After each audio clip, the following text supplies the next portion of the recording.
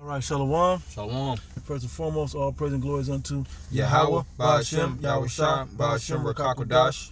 Double honor to the apostles and the elders at the great millstone. Greetings, salutations, and blessings unto the elect, those that are changing their lives towards righteousness to earn their salvation from Yahweh, Ba'ashem, Yahushua, to earn their salvation. I think I double said that, but yeah, I'm the brother Shaquat. Bars off. And we're going to get into a little lesson right here about this pastor that told his congregation that you so-called Negroes are, or he said blacks, are God's chosen people. Actually, I'll read this and then I'll play the video. Did you want to start with the scripture first? You can go ahead. Okay, I'll read the caption. It says, Pastor John Kilpatrick says God will avenge black Americans. Pastor John Kilpatrick says God will avenge black Americans. They are God's people, so shut your white mouths about them. The way that this has sent my spiritualization into a whole frenzy. He is straight up prophesying, praying for him because I know the evil of some of his people and he needs some covering right about now. That was the caption about the video we're gonna play. I think you could probably bring that one. You said it was in yeah. Romans 14. Yep. Let me get to it real quick. Romans 14. What's the verse? 11. Yep, gotcha. Romans 14:11. For it is written, as I live, saith the Lord, every knee shall bow to me, and every tongue shall confess to the Most High. And that's pretty much what he was doing. He was confessing with his tongue the truth. Okay, and eventually the whole world's gonna have to come to the realization of the truth. Period, point blank. Okay, and this pastor was leading the charge for you Edomites. Now, don't get me wrong. There's other Edomites out there that have said things. They're God's people and all of this and that. You know, this isn't the first time, but this is like the first time that I've recognized that a pastor has said it. Right. And come to it. Talking about a white or Edomite pastor. I don't know if he's an Edomite or not, but a so-called white pastor. We know that the Asians, I think I said, the Philippines or something, confessed the name, but this is the first time I heard this full breakdown. It might have been another guy or so, but this is huge. And if I could say something to add, and a lot of times, you'll try to say, all right, this, sometimes you'll look at him and say he might be a Jake. Now, the scriptures speak about even the enemies, man, confessing. Right. So it's going to be, and he, is it a possibility that he's an Israelite? Of course. Right.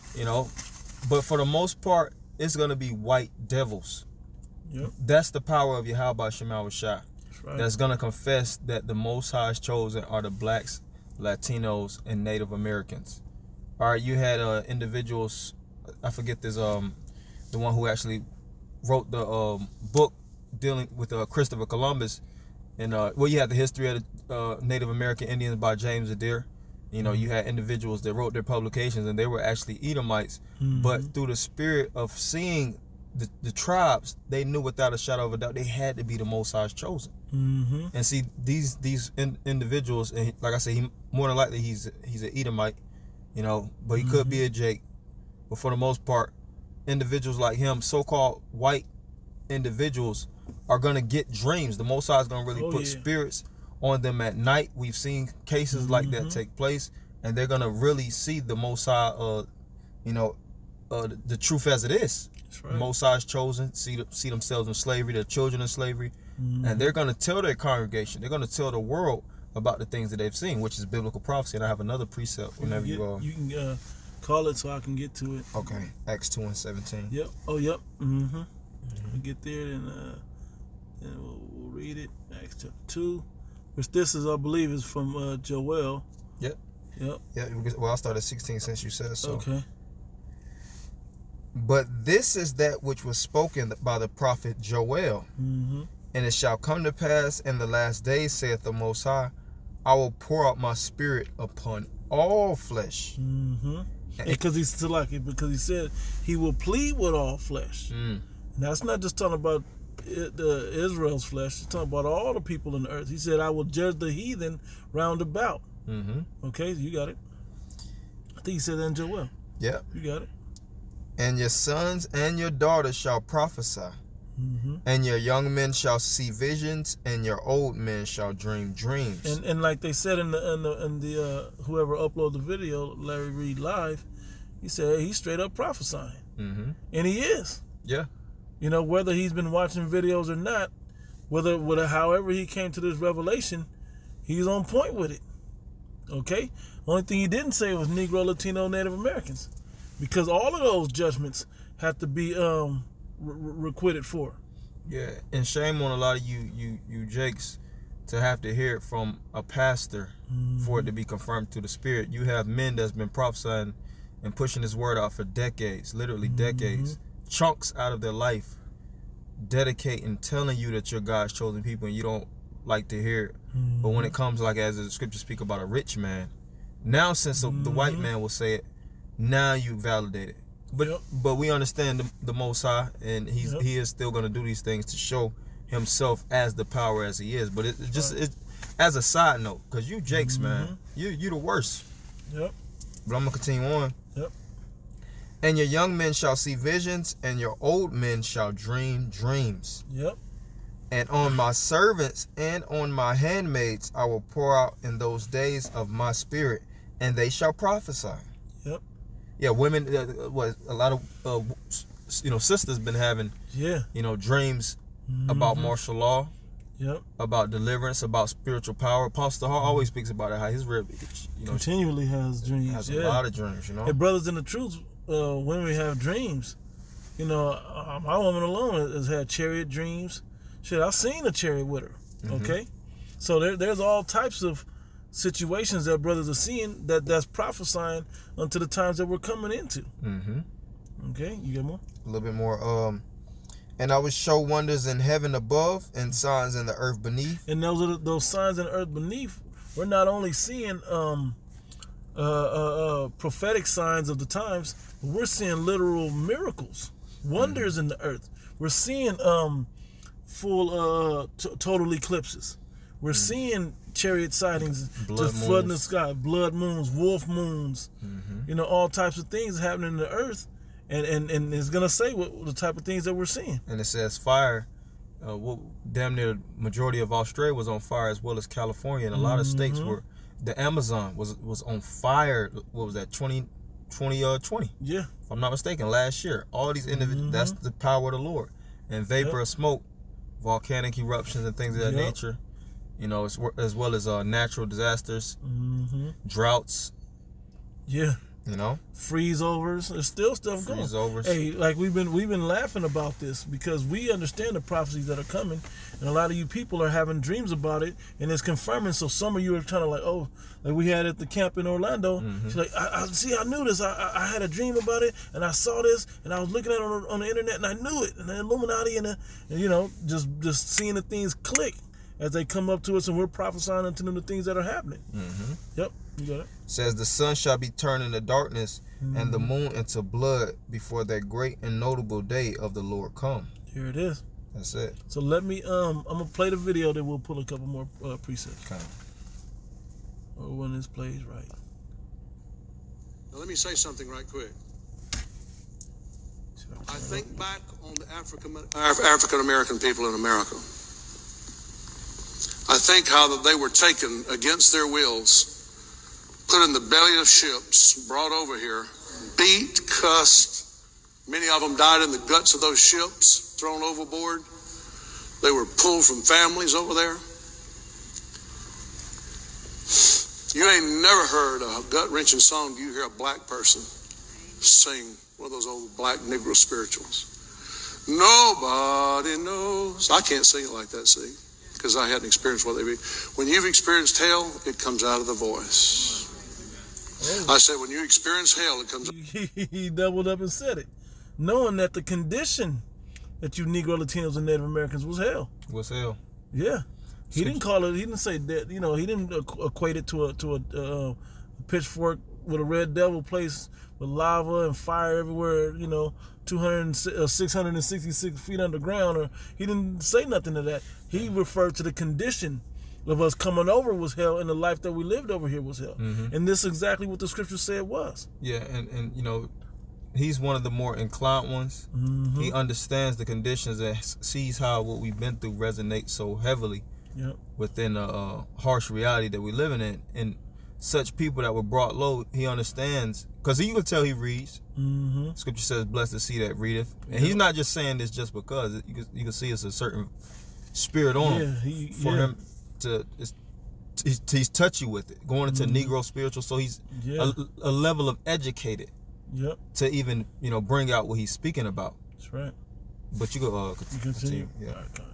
Other boys, if you're one of those people that you got problem with black people or whatever, you better shut your mouth, because they're God's people. You better hear what I'm saying to you. You better shut your mouth. You better shut your white mouth.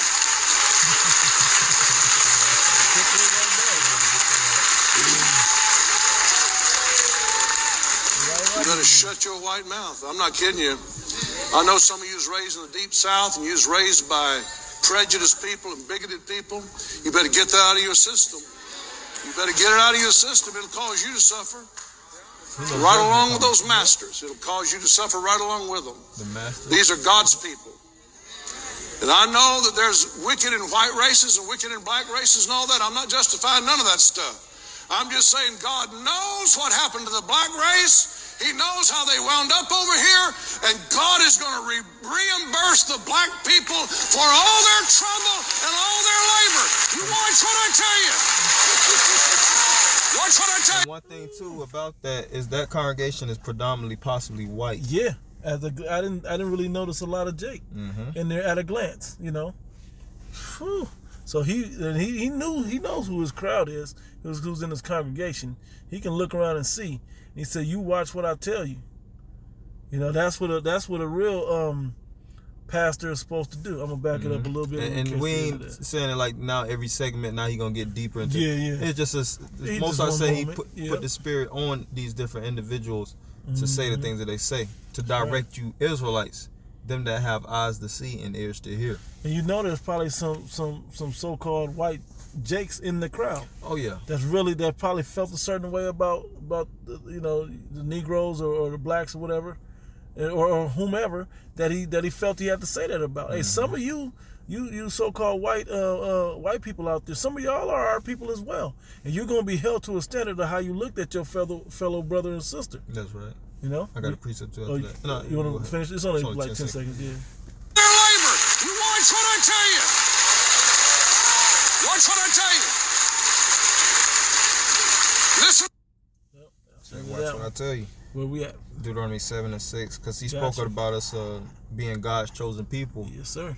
And he didn't just get that realization from nothing. It says that within the Bible. Deuteronomy 7:6. For thou art an holy people unto the Lord thy power. The Lord thy power hath chosen thee to be a special people unto himself, above all people that are upon the face of the earth. Now, what he didn't tell you, that I'll just fill in with a quick dissertation to it, is that we are getting punished for this. You Negro, Latinos, and Native Americans are all getting punished because you did not keep your end of the bargain to be a special people unto the Heavenly Father, which was to keep the statutes, laws, and the commandments. Okay, well, if you kept that, which you was, you know, we're not gonna go into that part about why we didn't keep it, but we didn't keep it. Okay, period, point blank. We didn't hold up our end of the deal. Now we have to go through this tribulation. Now that part's over, now's the part where you got to choose what type of spirit you got. Are you going to be for Yahweh Shem Yahushua? Are you going to be for the world and your flesh and Satan and the beast, and you're going to deal with that? Okay. I got another precept. Where we at? Baruch 2. Yep. I'll get there 1 second. 2:30. Yep. Got you. 30. It says, for I knew that they would not hear me, because it is a stiff-necked people. Repeating what it said in Jeremiah, the 2nd chapter. You got it? But in the land of their captivities, they shall remember themselves. Yeah, when you're here, and it says where they are in Hosea, it says, where one said, you are not my people, there shall it be said, you are the children of the Most High. You are the children of the Most High. So that's how you're going to remember, okay? We're in the land of our captivities, here in America.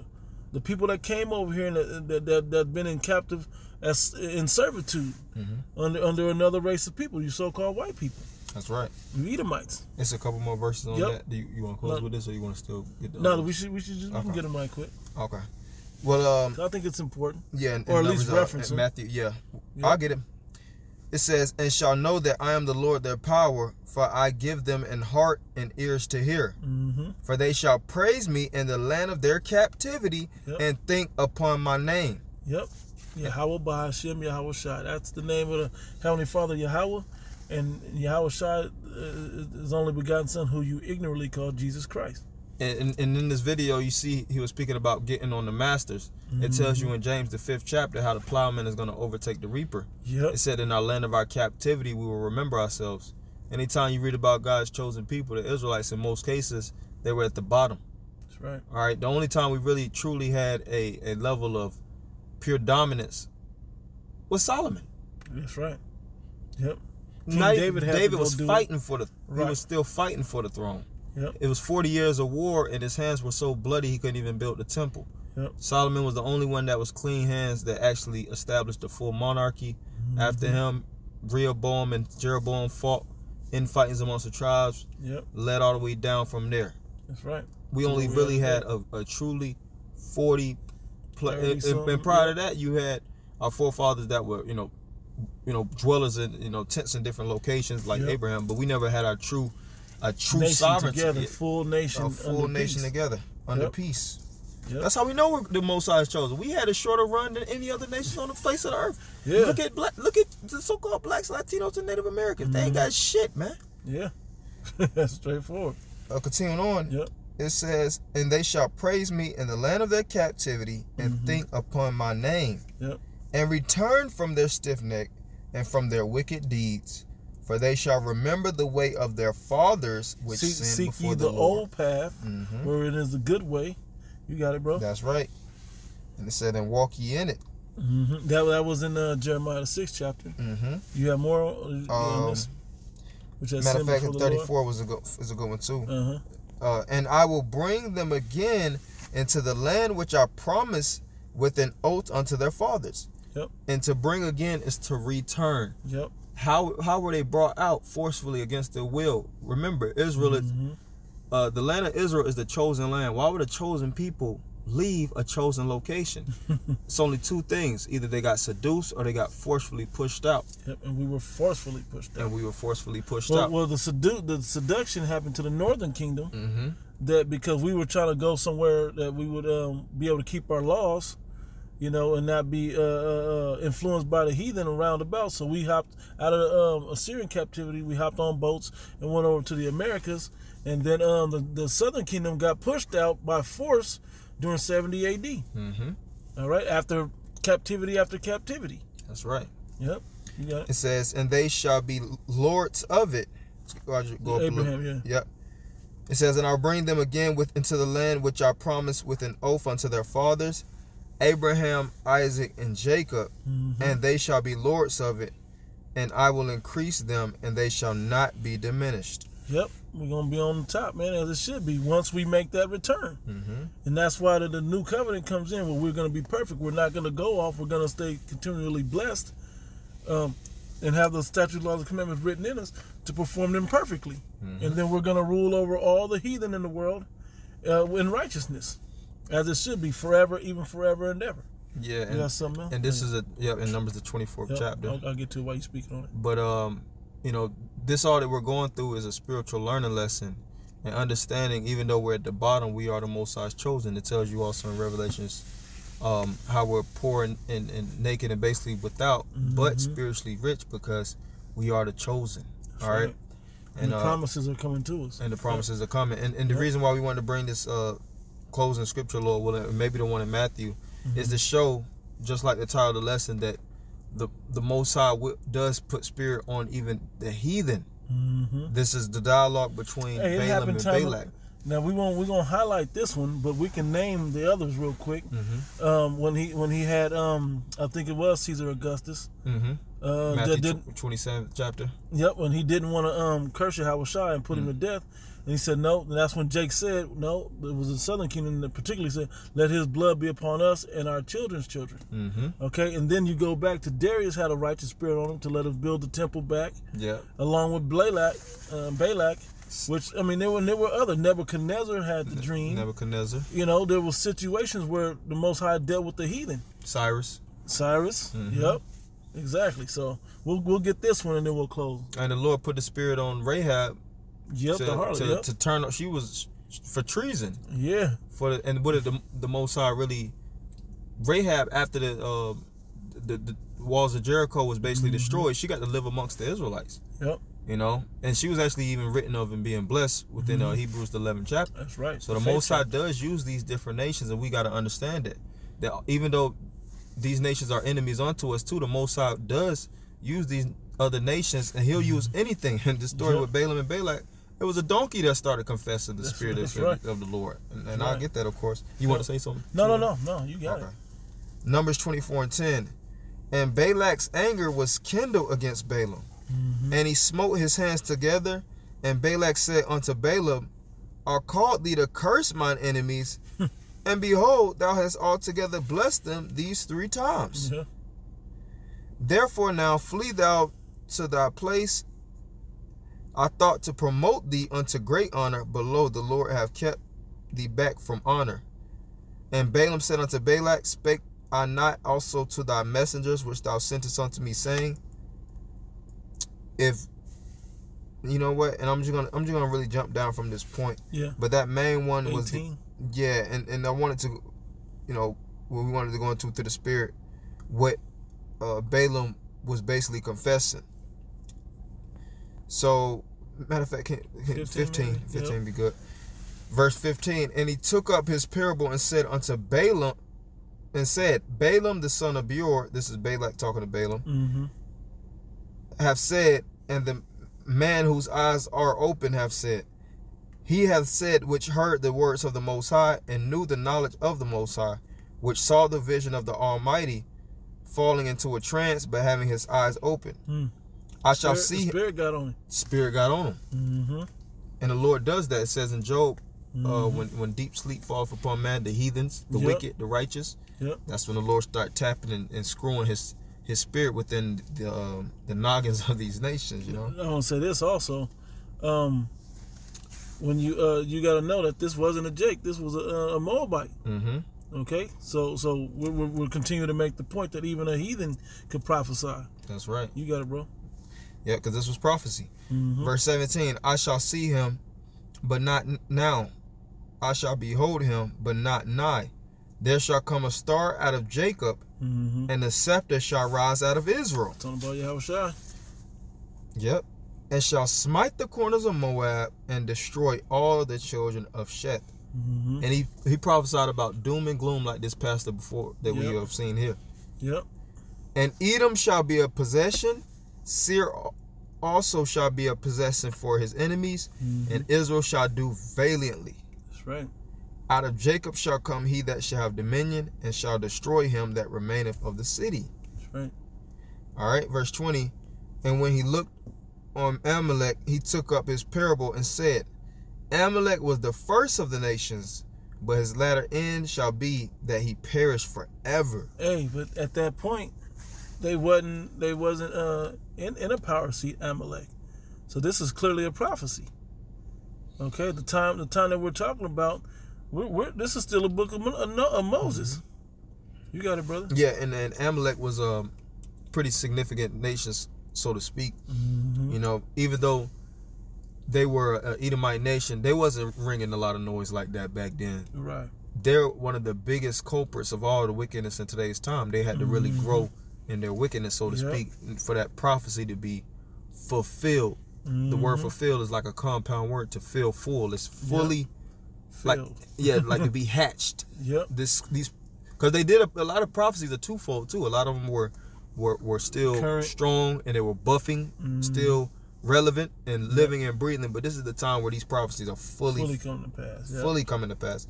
And that was really the main point. Yeah, that he was prophesying. The Moabite king was prophesying. And we even made a joke about when he had the donkey. And we were talking about that also when he had the donkey. Like, you don't see that angel over there? That was the one you're talking about, right? Yep. The angel donkey, was in the road. Yep. The man never couldn't see. Yep, and he had the donkey to speak. The Most High can do that. So how much more, if he can do that with an animal, how much more could he do it with the heathen? Right. Now we don't know if this man's a Jake or not, but simply saying, the Most High made him to speak certain words. Yeah, that's good enough. Yep. So and that's really point, and we can close it. Yeah. So that fully drives home the time that we live in, and be on the lookout for that too. These different nations gonna say a lot. Yep. White women, white men, youthful children, elderly. It's gonna be a lot of people that's gonna show and truly push out through their spirit, through conviction. That's right. That the Most High has chosen are the blacks, Latinos, and Native Americans. Spiritual powers coming soon. Massive champions. These different dreams and things. Chariots. We have to get ready, and we have to take these things very serious and believe heavily, because this is the stuff that the Lord is going to have transpiring before our eyes.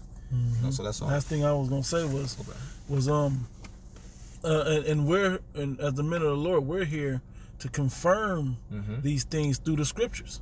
Okay, so that's why we don't just post this video. We also go and or just tell you about it or whatever. We also go and put the scriptures to it. We put the context to it.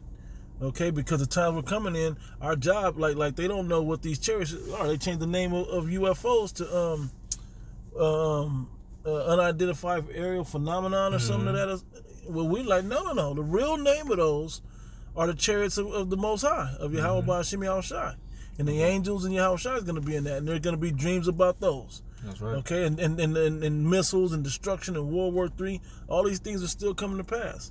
Okay, so people are seeing these visions and they're now coming to pass. Our job is to continually push them prophecies out there, that the people will understand what's coming on, so there will be no excuse when they choose wickedness. That's right. All right, so with that, we can close out, giving all praise and glories unto Yahweh, Ba'ashim, Yahushai, Ba'ashim, Rukakodash. Double honor to the apostles and the elders at the great millstone. Greetings, salutations, and blessings on to the elect and to the next one. Shalom. Shalom.